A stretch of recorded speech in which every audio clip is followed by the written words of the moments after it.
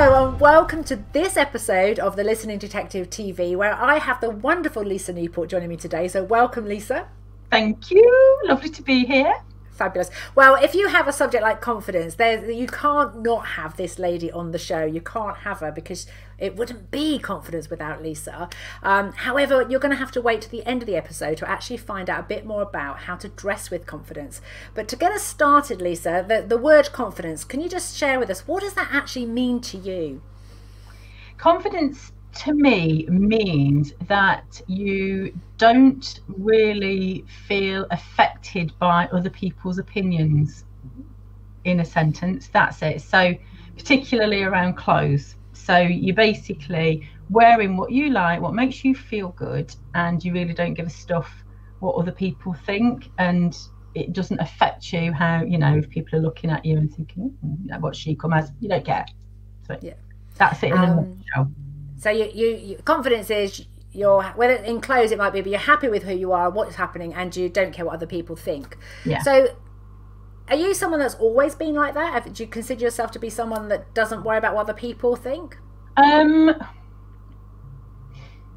always been a confident person, but not necessarily always felt confident in my clothes. Right. So there was a bit of a period of my life where I felt my self-image and my self-esteem were really lacking, but my general confidence wasn't. So I don't know if that makes sense really, but I wasn't confident in how I looked. However, it didn't affect how I sort of went about my day-to-day life. No, yeah, it's great, because I think for the sake of the viewers, I think people often think that confidence is a permanent state in all areas of your life all of the time. And I think so it's the fact that you can be really confident in one area but not feeling so confident about your clothes. And I guess are you aware that there was a tipping point when not being confident with your clothes ever impacted the other areas? Trying to think back.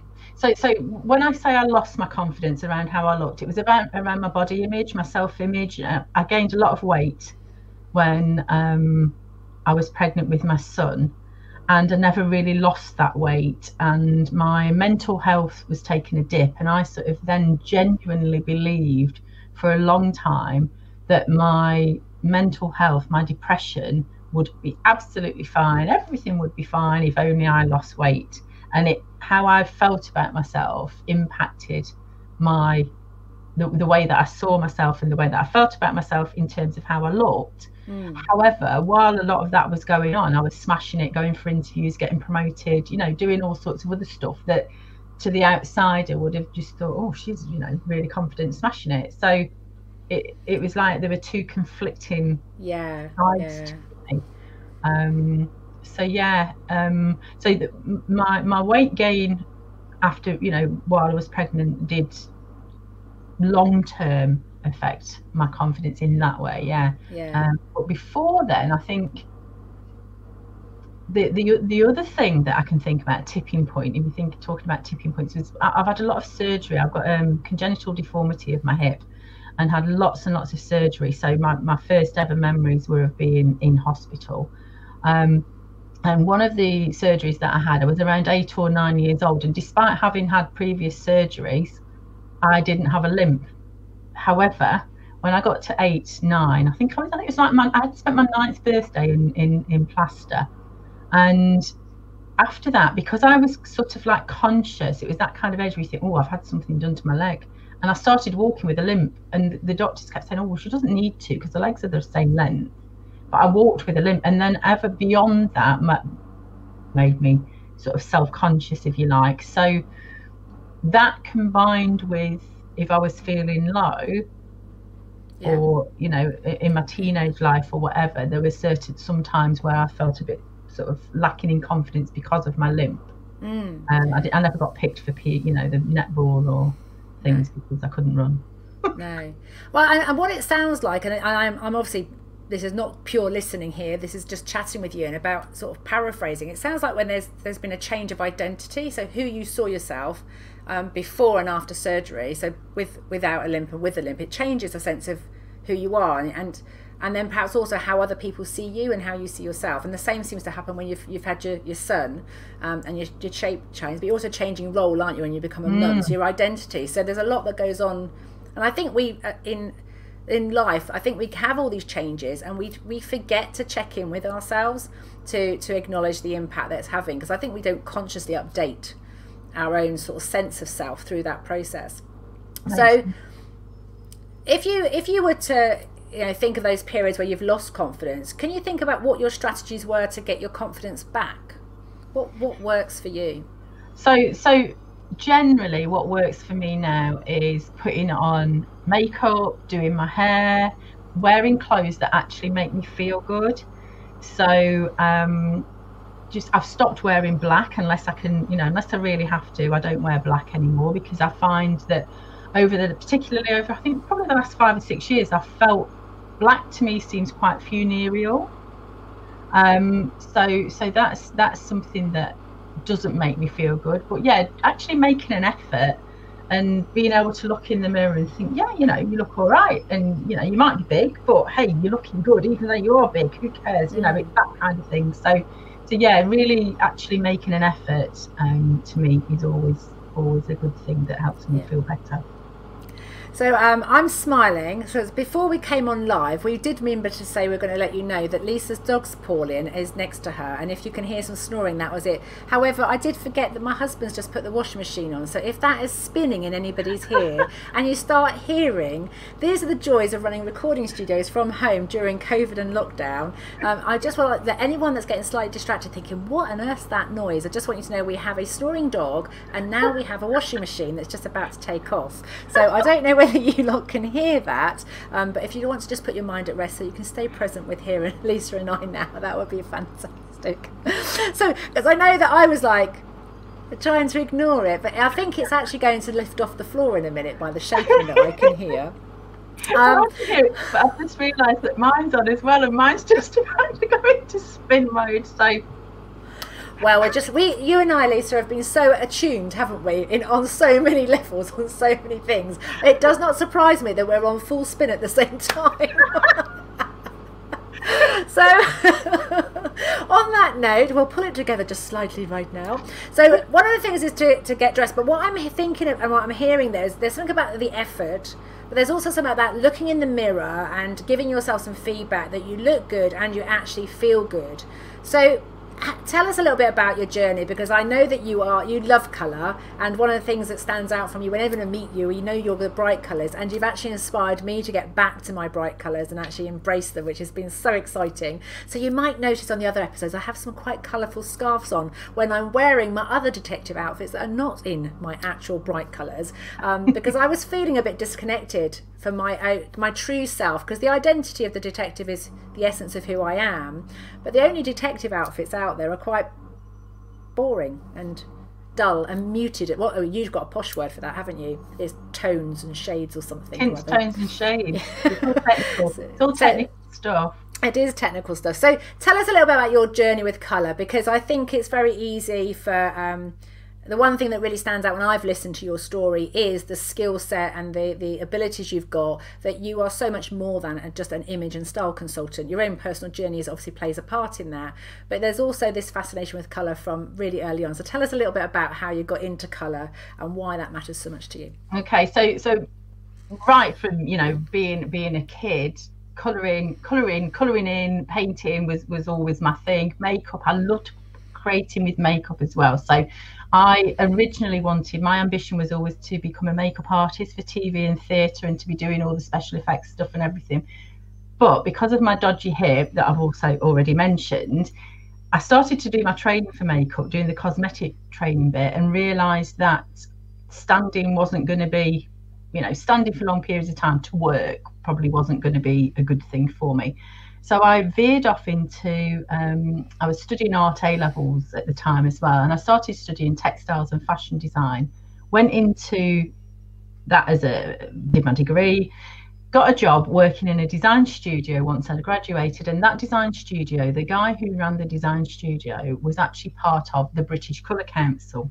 And the Colour Council at that time, I mean, I'm going back to like the late 80s now, so you know, it's a long time ago. I don't even know whether it's still like this, but there was kind of like you know, there's like Pantone Colour of the Year and that kind of thing. It was kind of like, these are the colours that are going to be in fashion in 2 years' time, and that's what we were doing. And also we did a lot of stuff for all the different high street brands, and they used to commission us to do designs. So Marks and Spencer, they'd go off to Italy, they'd come back with a beautiful silk Italian silk dressing gown, and it'd have like 24 colours in, but every colour costs money. So Marks and Spencers would say, we want this, something that looks like this but in 6 colours, and that's what we'd have to do. But it was like these particular 6 colours, and they'd give you like Pantone reference almost, and we had to sit with paint and a paintbrush in the studio window mixing these colours by eye, and they had to be really accurate. So none of this put an eyedropper on a colour and da-da, it's done. It was literally, some days it could take all day to mix a colour. So that was my sort of grounding really in being able to look at colours and accurately know how they were made up. And around the same time was when colour analysis became a big thing, having your colours done. And my mum, being my mum, was like, oh, I'm going to get my colours done. And I was so fascinated by it. Really, really could see the difference it made once she was wearing these colours, and she'd got that swatch she used to carry around in a handbag and everything. But it was very expensive. And at that time, it probably would have taken me like a month's wages or something. You know, I was on like a really low pay, but to get it done. And there was this woman who did it in Nottingham. I thought I never could afford to have it done, but I read all the books and did everything. And then there was one time a few years later, I was working doing some lecturing. So I became a lecturer after I'd done this design work in the studio. So I was lecturing in art and design, textile design for ages. I was doing this lecturing in the community, and my brief was with these women to help them boost their confidence, funnily enough. And it was kind of like I could do whatever I wanted as long as it was linked to confidence building. So we did some stuff around colour with them about, because and the easiest way for me to go and get lots of different pieces of fabric that were the same size that we could do like pretend colour analysis was to go to Dunelm and get loads of flannels. So I went along and got one of each colour, and we did like this colour analysis then. So it's always fascinated me. And then about 7 or 8 years ago, I got a little bit of a windfall. I'd had some trauma at work. I wasn't keen on going back to where I was working, and I thought, you know what, I'm going to set myself up in business.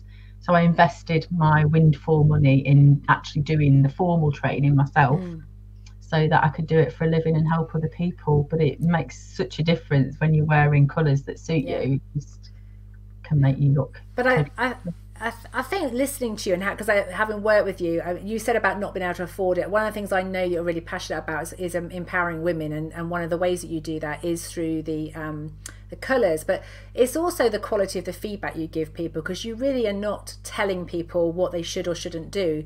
But if they are looking at it going, I don't get I know it doesn't work because I don't like it, but I don't understand why.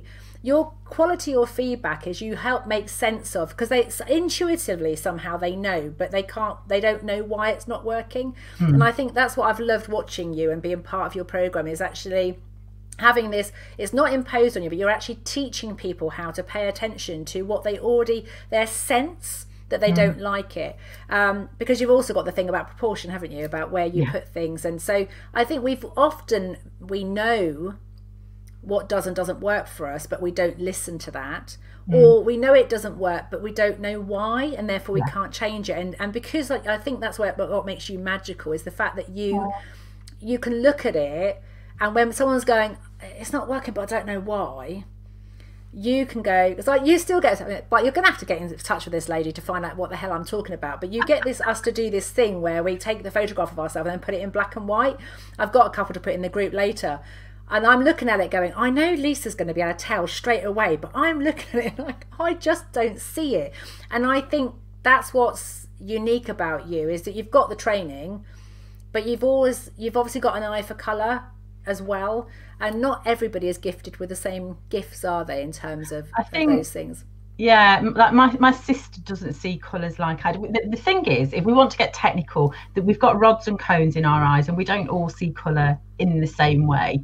And it's a scientific fact that men don't see as many colours as women do. The sort of like we were talking about before, the tints, tones, and shades. Men don't see that range in generally in the same way that women do. So people do see colour differently. So I can see colour quite accurately. But what you're talking about with the contrast and everything, it's that, to me, it's really, really important in my role that I teach you the techniques so that you are then empowered to make those decisions yourself and you're not having to check in. So, and that comes from years and years of me working in education, and the whole, I won't tell you, no, that's wrong. If you're saying it's right, unless you say to me, Lisa, is this right or not?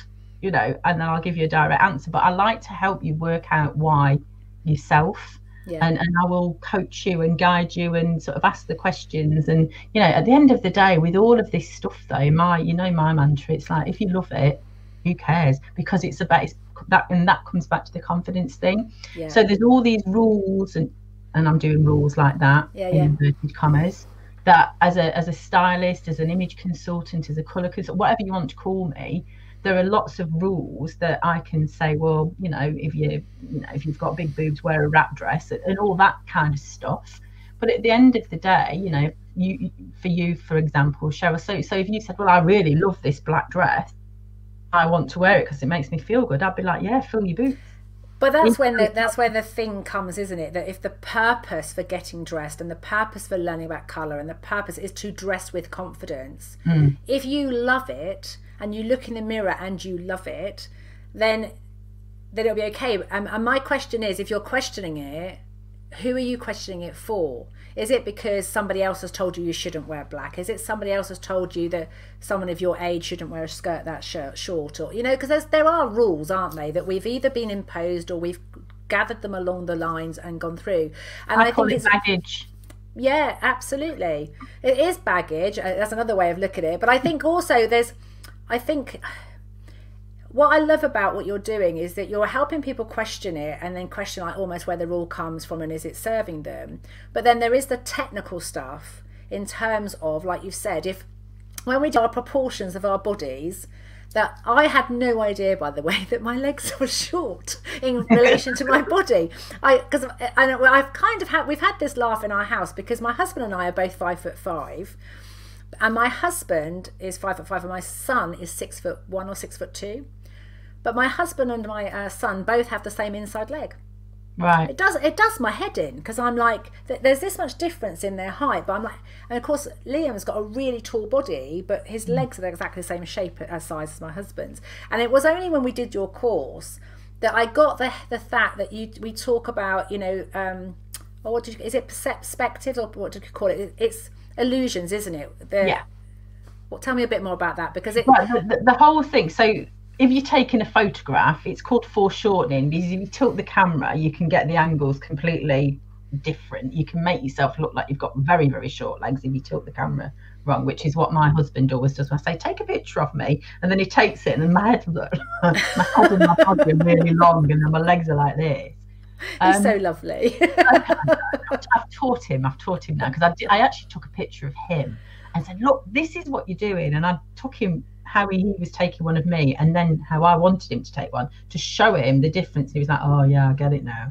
So but yeah, so there's foreshortening. But yeah, what we're talking about is about the thing is with dressing and with the rules and things, you can literally change where the focus is of your body, your proportions, on how you dress. So it's kind of like, if you've got short legs in proportion, and you've got a long torso, short legs, but the ideal, what people like, that visually aesthetically pleasing, is to have longer legs and a shorter body, and to be taught like a model. It's kind of like that's more aesthetically pleasing to us as humans, that those proportions. So it's kind of like, to create that, there are lots of little tips and tricks that you can do. So things like what I call wearing a column of colour, where you wear the same colour top and the same colour bottoms, but then put something different on the outside, and that makes you look slimmer because you're focusing just on that bit down the middle. And there's so many sort of things you can do to disguise your body shape, camouflage the bits you don't like, enhance the bits you do like. So that they're the kind of rules, if you like, that we like to talk about, but they're never to be sort of, oh, you should do this because to me and this is what irritates me a lot about people in my industry. I hear it a lot, and they say sort of imposing things. Not all of us do that, and some do. And it's kind of like, oh, well, if you've got bingo wings, so you should. And it's like, well, she might not have thought they were bingo wings until you said anything, love. It's kind of so it's very much to me, and I won't give anybody feedback. You'll have noticed in our group, I will say, is this all right, or in what way? What do you mean? I want very specific questions from you guys so that I will give you the right answers, because I might think, well, you part of your outfit that you're really chuffed with, and I might think, but if you're not questioning that, you're really pleased with it, who am I to make any judgment?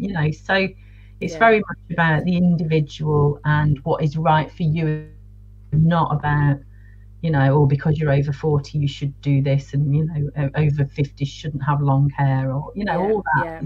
But I think it's coming back to that thing, isn't it, about the aesthetically pleasing as humans, because I often wonder, because the brain is hardwired to look for patterns, it's looking for symmetry, it's trying to work out how it works. So one of the hardest things about being a human being is that your brain is doing that, and then when someone comes along and they don't fit our expectation, of course we're drawn to the thing that's not how we expect it to be, and that's we don't want to be biased or prejudiced or stereotyped, but our brains are hardwired, aren't they? We've got a ruling or a conditioning that we're expecting it to be this, and so when it's not there.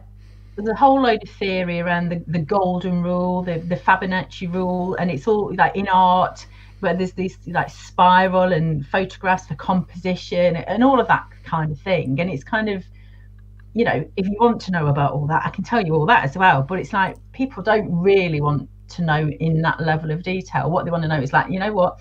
If you want to look taller, Cheryl, roll your sleeves up a little bit to 3/4 sleeves, because that then makes your legs appear longer. Well, that's the thing that I've learned from you. What's interesting is learning something. I have had my colours done 30 years ago. I have done some one-day workshops, but I think what happens, and what I love about the way that you work, is you do it over time with people.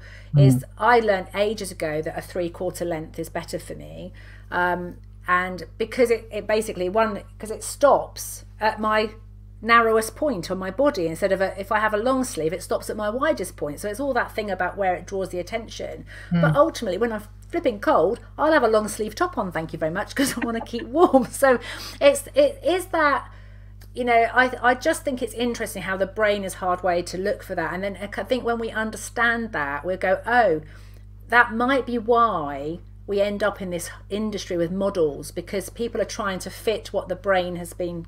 And so the more we can see models that don't fit that, the more we break that mold of expectation. Because you only have to go to the beach, don't you, and look around and realise that none of us look like that, really. And when you have that acceptance that there isn't, that is not the norm, that is a few people in a few photographs. And I think the more we can expose ourselves to different shapes and sizes of people, I think there's more acceptance of self.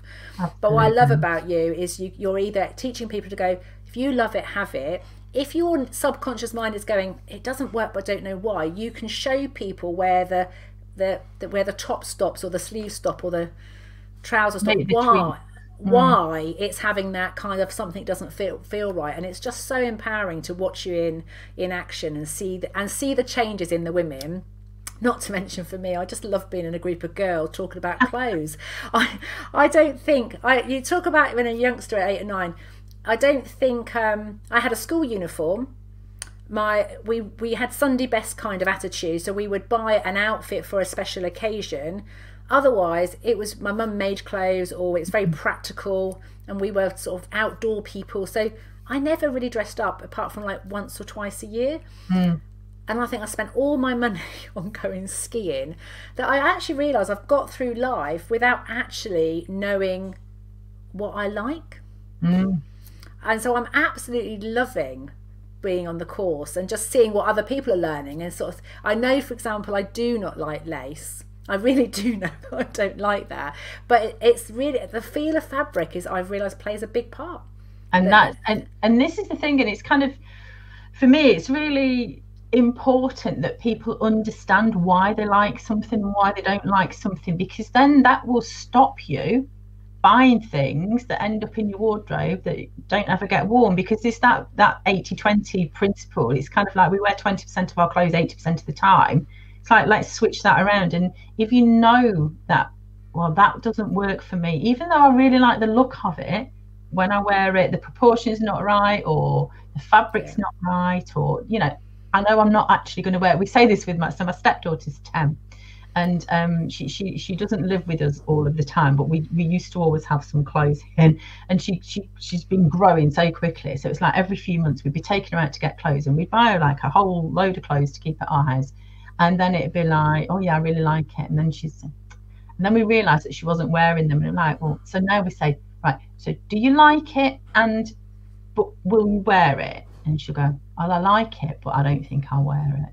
So it's like, we don't buy her stuff, and, you know, girly stuff anymore, because she liked it, but she didn't want to wear it. You know, and it's really interesting, that question, isn't it? Because one of the things I have found the most challenging over the years is going shopping with people, because if I said I liked it, it meant I had to try it on, and I had to. But I've learned to go, oh, I like that for you. Because I'm just like, it's really lovely, but no, I don't want to do it. And I found those whole conversations, that's a whole nother video we could do, a whole nother interview about conversations about clothes, because I think when people are trying to help you, they're often projecting what they would wear and what they want. And then it's like, if you're not very good at, don't like upsetting people like I used to be, I'm a bit more assertive now and just say thank you very much, but no thank you. But you've got to have those conversations. So just to wrap up then, if you were to give people, I know I'm putting you on the spot with this now, 3 tips or a couple of tips of how to dress with confidence, what would they be, Lisa, just to sort of wrap us up today? I think my first one, if you're wanting to choose colours that are going to suit you, the simplest way, and it works for everybody, is to wear colours that match your eyes. So look really closely in your eyes. Most of us have got lots of little flecks of all kinds of different colours, and if you pick any one of those colours and wear it on your top half, it will make your eyes pop. Your eyes will look brighter and your skin will look clearer. And that's an easy fix for anybody to try.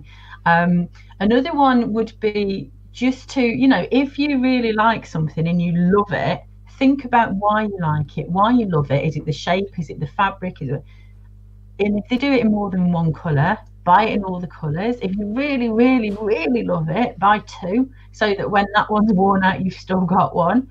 I'm a great, I've got pairs of shoes. I've had the same shoes for the last 15 years. There's a particular pair of shoes that I absolutely love, and I'm on my 10th pair of them. Once they wear it, I just buy another pair, and I've also got them in 3 colours because I love them so much, and I know that they go with everything. So it's kind of, that's okay to do that. So have a kind of, work out what your thing is, have your uniform, and also buy things that only buys something if it'll go with 3 other things in your wardrobe. That's another tip, because then you're mixing and matching and you're not ending up with orphan items. Yeah, lovely. So the first one is check the colour of your eyes, which obviously sounds, you may need a friend if you're not very good looking in the mirror. So get someone else to perhaps consult you as well on your eye colour. Look at what you already love and pay attention to that, and keep a record so you can work out what your I think you have it, you call it your formula, don't you? The things that work for you. And the last thing is only buy it if it goes with 2 other things. So you've got 3. Go to 2 or 3 things. So 3 things. So it's not an orphan item that stands in your wardrobe not knowing what to do. What a great way to finish today's show. Thank you so much for joining us. We will be putting the links below, because you can do the Savvy Style online, because I know it's really important to you, Lisa, isn't it, that people get access to this stuff who can't afford maybe one-to-one coaching with you. So there's an online program which I've just completed, and I have to say it was absolutely fabulous, because you are a teacher. You are so clear in the way that you communicate through your online videos. There's so much information in there to actually, it's easy to learn from it in that kind of environment. But you've also got online membership, group coaching programs, and you can do one-to-one work with people. So we will be putting all the links below.